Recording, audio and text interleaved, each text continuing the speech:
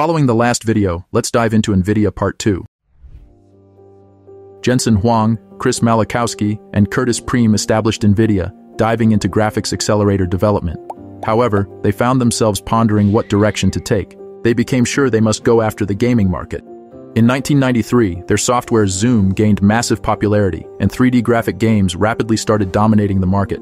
The growth of these 3D games inevitably impacted companies specializing in graphics processing. NVIDIA decided to focus their graphics card development project on enhancing game graphics performance, and they named this particular project NV1. Jensen planned for NVIDIA's first product, the NV1, to boost the rapidly growing multimedia application base by offering high-performance 2D and 3D graphics, a digital joystick interface, and advanced audio features for PCs.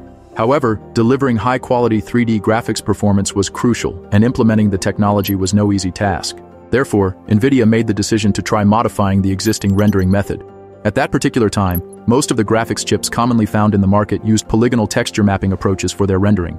But NVIDIA experimented with quadratic texture mapping technology to create smoother and more refined images. In the field of computer graphics, texture mapping refers to the technique of applying detailed textures or colors to a 3D model's surface. The NV1 opted to take the approach of wrapping 2D images around 3D objects, enabling them to look significantly more detailed and realistic without an increase in the number of polygons.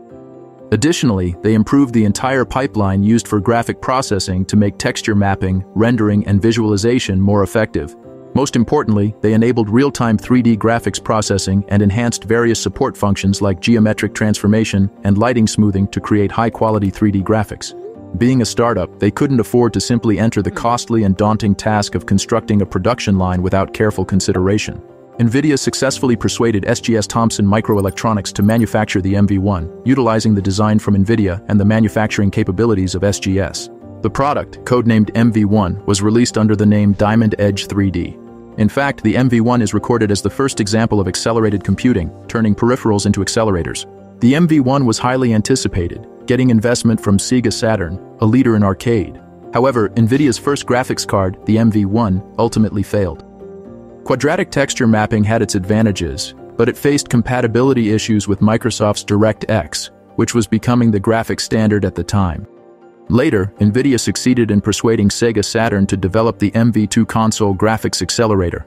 But during development, Sega Saturn decided to withdraw, and the NV2 never hit the market. And because of this, NVIDIA was on the brink of bankruptcy. In 1996, games like Quake and Tomb Raider further intensified the craze for 3D games. And soon, peripherals designed to accelerate 3D graphics began to launch everywhere. A company named 3DFX, which was founded a year after NVIDIA, showcased the Voodoo graphics card and achieved rapid growth. The rapid growth of 3DFX was so formidable that it became nearly comparable to the status of Microsoft in the graphics market. The Voodoo graphics card created by 3DFX used its own 3D graphics driver interface called Glide, making it easy for software developers to optimize and use in games. Because of this, many games supported Glide, allowing users to experience top-notch 3D gaming environments. Those that were quick to launch the latest technology dominated the graphics card market. NVIDIA also acknowledged the failure of the NV1 and made tireless efforts to develop new products. In 1997, NVIDIA introduced its second graphics card, the Riva 128 worldwide. Unlike the NV1, which used its project codename, the Riva 128 was a product that NVIDIA carefully branded right from the start. By integrating the 3D and 2D graphics acceleration capability onto a single chip, this card managed to offer faster data throughput enabled by the dedicated AGP interface. Due to these features, it held strong against competitors like 3DFX's Voodoo, ATI's Rage, and Matrox, which dominated the market at that time. To be sure, 3DFX's Voodoo was still the top choice for 3D performance and was considered the #1 graphics card among gamers. However, with its integrated 2D-3D capabilities and improved direct 3D performance, the Riva 128 certainly became a competitive graphics card worth noting. In just 4 months, Riva 128 successfully shipped over 1 million units, bringing NVIDIA out of financial struggles. Then, in just 1 year, by 1998, NVIDIA formed a partnership with TSMC and began expanding the Riva product line. The Riva 128ZX version was also released, but it was the successor, the Riva TNT, that changed NVIDIA's fate. The name TNT stands for Twin Texel, referring to the first multi-texture 3D processor. Its hallmark was processing 2 texels per clock. Simply put, it boasted performance similar to the top performer at the time, 3DFX's Voodoo 2. This was the result of rapid technological advancements in a short time. Despite the fact that 3DFX's Voodoo was still dominating the gaming market, NVIDIA didn't give up its efforts and continued to innovate further, leading to the release of the Riva TNT2 in 1999. The Riva TNT2 model succeeded in having twice the graphic memory compared to its competitor, the Voodoo 3, at the time. Moreover, with broad support for Direct 3D, along with enhancements in rendering technology specifically for 32-bit 3D graphics, it ultimately surpassed the capabilities of Voodoo 3, thus earning its place as a top-tier graphics card. Afterward, NVIDIA's graphics cards were often featured as integrated graphics cards in high-end custom PCs. NVIDIA expanded its options by diversifying the lineup with Riva TNT2 Ultra, Riva TNT2 Pro, Riva TNT2 M64, and Riva Vanta to secure a broader user base. They began winning over consumers while also gaining a competitive edge over 3DFX. Then in 2000, 3DFX went bankrupt. During this time, NVIDIA acquired some of 3DFX's technology, solidifying its unique position as a leading graphics company. NVIDIA, having already achieved notable success with the Riva series, recognized the significant limitations that were inherent in current graphics hardware systems. In graphic rendering, parallel processing to handle multiple commands at once was essential.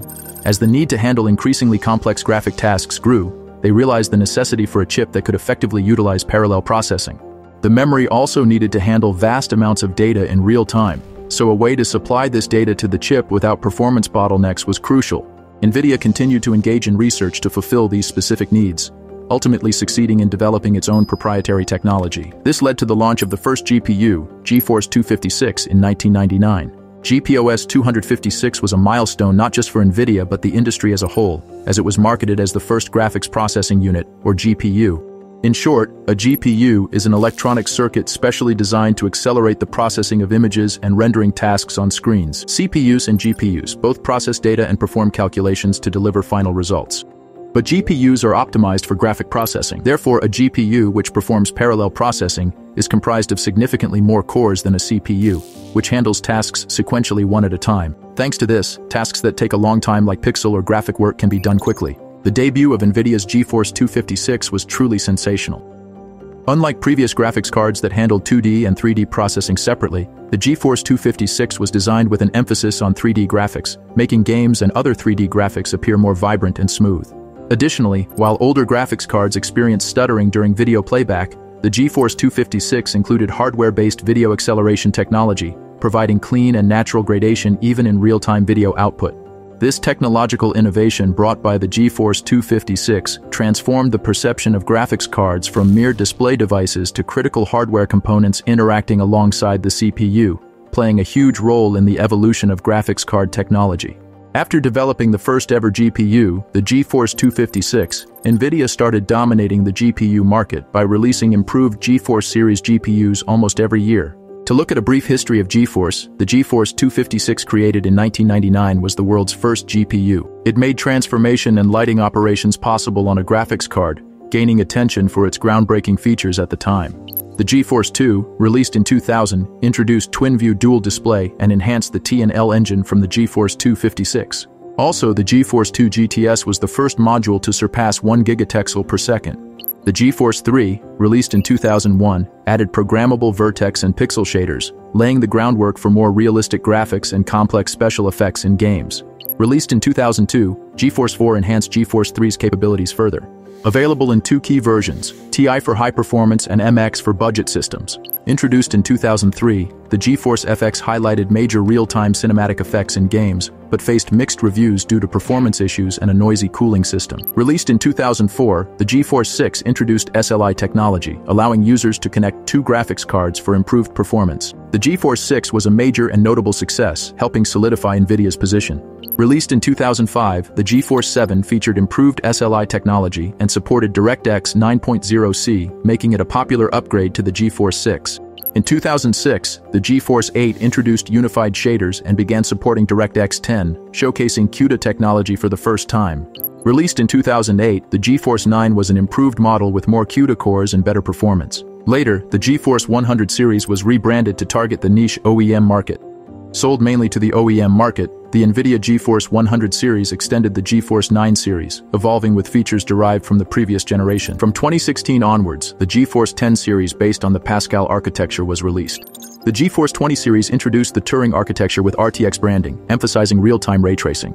Models like the RTX 2080 and the 2080 Ti, which have pushed the limits of game graphics, are part of this series. That was followed by the GeForce 30 series, which included models such as the RTX 3080 and the RTX 3090, which used the Ampere architecture, which had almost twice the efficiency and performance of Turing's. Graphics cards have become an indispensable technology today. We'll explore how NVIDIA became America's leading semiconductor company in the next video.